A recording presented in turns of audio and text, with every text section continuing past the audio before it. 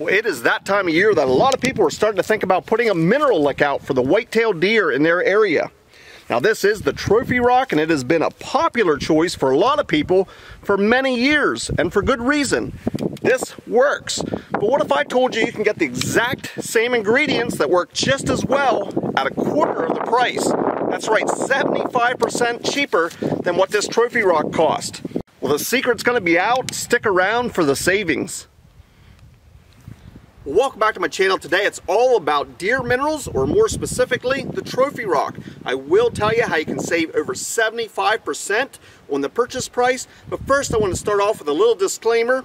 I am not intending to public shame anybody who would buy Trophy Rock, whether you have in the past or you plan to in the future. That's fine. I am just simply sharing some tips and tricks and some things I've learned over the years. So if you're looking to trim down some on your budget but yet get the exact same results, stick around. This is going to be pretty interesting. So let's get into the savings. This Trophy Rock, again, it's called the Trophy Rock. It's a 12-pound block, and it's made by Redmond Hunt. Now, this works, and it has been proven for many years. A lot of people use this and have had great results. This label has included the many trace minerals that are included with this block. Again, it's primarily salt, but it has a lot of natural trace minerals included in it. The label here gives what the guaranteed analysis is, and it's very handy to be able to look at that and to know exactly what you're getting inside of this. Again, this is made by Redmond Hunt, called the Trophy Rock.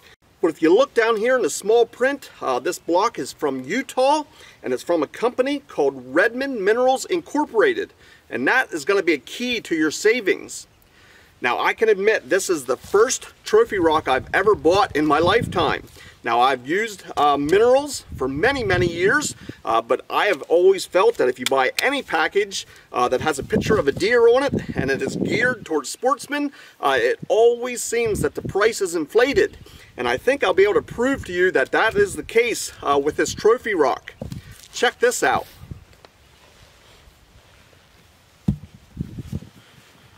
Now, this is a trace mineral block made by Redmond Minerals Incorporated. Have you heard of them recently? Well, this block here is geared towards agriculture, and it's sold to farmers like the Hunting Farmer.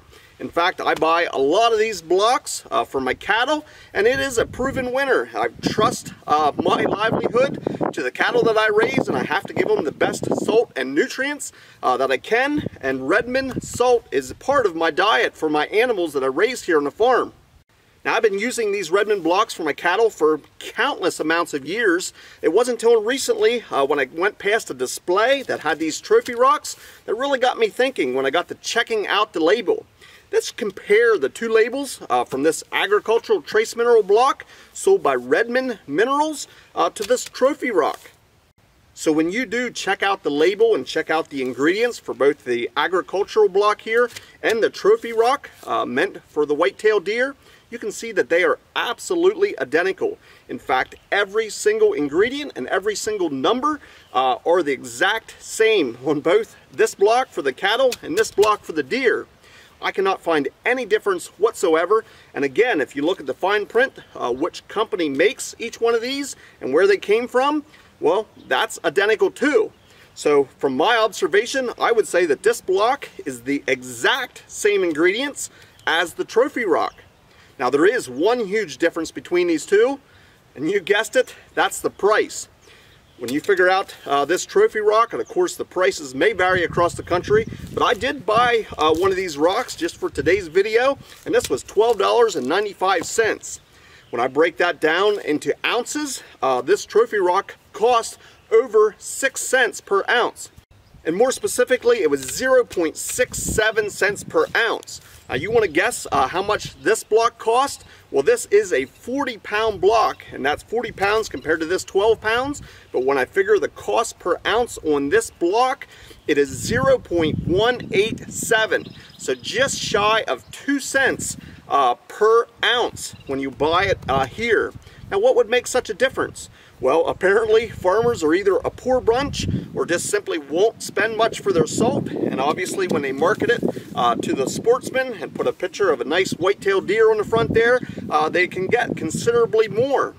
Now you might say this is a handier way to have 12 pounds compared to lugging 40 pounds, depends where you're going, and that's a valid point. But now there are ways around that. You can simply take a wedged object and maybe a pretty heavy persuader, and you can break one of these 40-pound blocks down into more manageable size. So according to what I would observe, I think these are the exact same item, with the only difference being this one is less than 2 cents per ounce and this one is more than 6 cents per ounce. Now that is considerable savings. Now, as I already mentioned, I've been using these blocks for many years. A lot of times I'll set this block directly on the ground and the deer will lick the block, but they don't lick it quite like my cattle do. My cattle, of course the cows, have a lot bigger and rougher tongue. They will lick huge holes in this in no amount of time.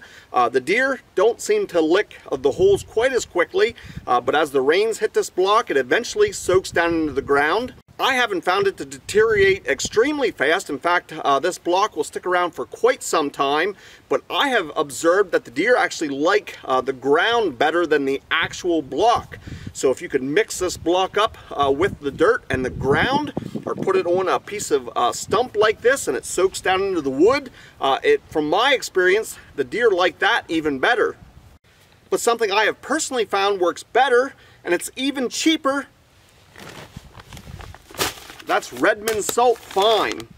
Now this, again, is the exact same ingredients. When you look at the label and the guaranteed analysis, this bag has the exact same ingredients as the Trophy Rock, and this block here is just in a fine, granular fashion.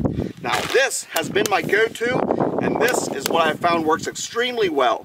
If you can pour some of these granulars out into the ground and mix the ground up with it, or I like to find an old stump like this and use a drill with a bit on it, maybe drill 1-inch holes all around it, maybe a few on the top, and then if you pour some of these granulars all around the top and into those holes, as it drips down the side, some of the bottom can get into the ground. That has been the absolute winner for me.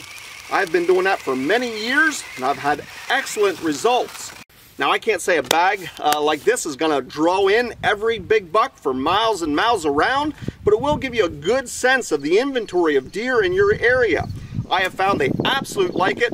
It's chock full of those trace minerals that are important to deer this time of year, and it's definitely worth checking into.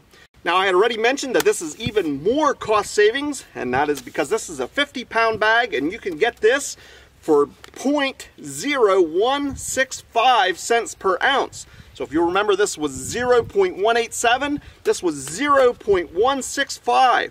Now again, I buy this by the skid full for my farm, but the prices that I'm quoting you are just individual price. That's not any type of bulk price. Now you might ask, where can I find this? Where can I buy these? I have never seen bags of Redmond salt like that. Well, that might be a bit of a challenge, and again, that's where the Trophy Rock is so readily available in many different sporting goods stores or big box stores.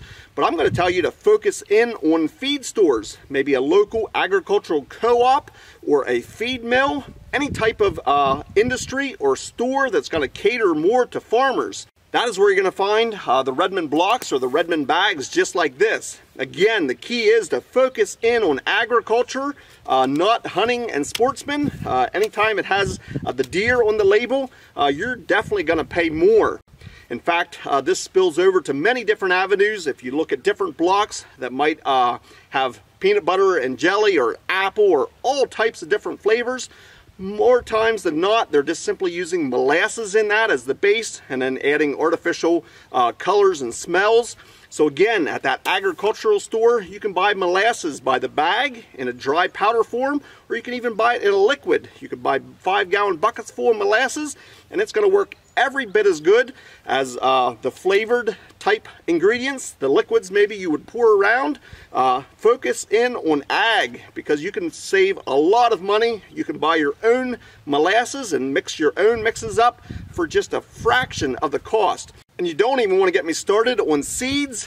So many seeds I see are marketed towards sportsmen. They simply have a picture of a big buck, have a catchy name on it, but when you look at the ingredients, it's the exact same seed that you can get at the local ag store for less than half the price, sometimes a quarter of the price. The pictures of big buck on the bag, they must be really expensive. So there you go, the secret is out. You can get the exact same ingredients at a fraction of the cost. Now Redmond does have a website, and you can check out their website for a dealer locator. You can do a search there and find one in your area.